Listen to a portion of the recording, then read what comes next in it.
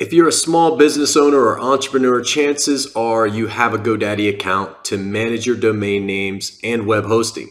And if you have employees or contractors helping you with your website or online presence, you may want to consider delegating access to your GoDaddy account. Here's how to delegate access to your GoDaddy account in just a few steps. First of all, you're going to want to go to Account Settings in the tab once you've logged in, then scroll down to Delegated Access, and then click Grant Access. Now there's two ways of doing this. You can ask them to request access to your email, or you can invite someone else. In this case, we're going to invite myself. So if you're a client of the Go agency, go ahead and put Micah Gaudio and Micah Gaudio at Gmail, not Micah Gaudio or Micah at Go agency.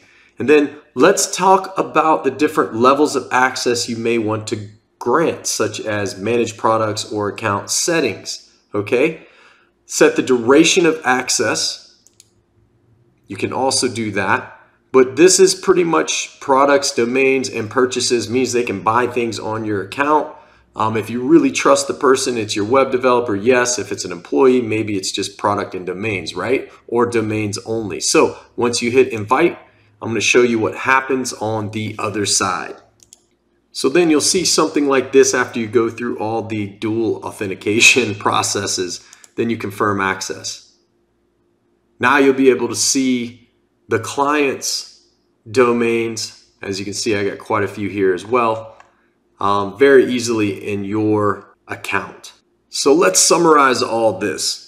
Delegating access to your GoDaddy account can be beneficial when working with employees or contractors to manage your website or online presence. By granting access to specific individuals, you can collaborate more efficiently and streamline with the process of managing your online assets.